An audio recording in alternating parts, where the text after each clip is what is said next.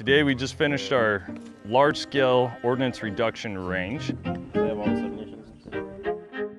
So you always stand the chance of running across either enemy ordnance caches or filled ASPs, or in the event that the U.S. forces have to have their ASPs reduced for whatever reason, EOD will often come onto the scene and have to reduce the ordnance that's been encountered.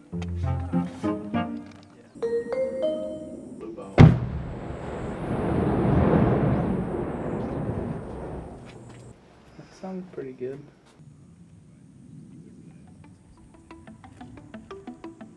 However, what differs from the past is we framed all of this in an EAB environment.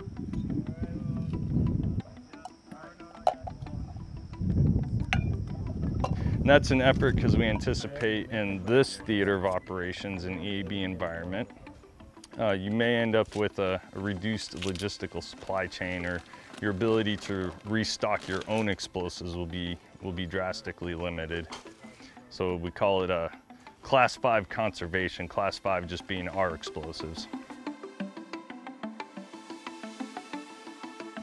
The enemy will do what they can in order to foul those operations, and it's going to fall on these EOD technicians to reopen a lot of those operations and enable the main efforts to do what they need to do in this AO, in this battle space. Exactly, and that's what I'm excited about, is because it didn't just blast through and take all that energy out. Because if it's moving too fast too, because you have super...